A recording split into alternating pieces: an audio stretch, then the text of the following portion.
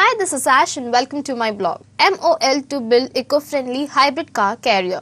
It says Japan Mitsui OSK Lines MOL, the Sanyo Electric Group and Mitsubishi Heavy Industries will work together to develop a hybrid power supply system using solar power generation technology and lithium-ion batteries. MOL will construct a hybrid car carrier equipped with this eco-friendly system which uses natural energy and generates electricity to be stored in the lithium-ion batteries, which will then supply power when the vessel is in berth.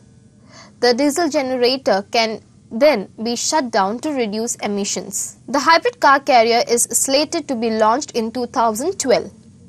This project is aimed at establishing more effective carbon dioxide reduction technology for future vessels, said a statement by MOL. This project is subsidized by Japan's Ministry of Land, Infrastructure, Transport and Tourism MLIT. So viewers, that's really a great news. Keep in touch with me through my blog ash.marinebusstv.com and get wide range of information on maritime sector on maritimeupdates.com.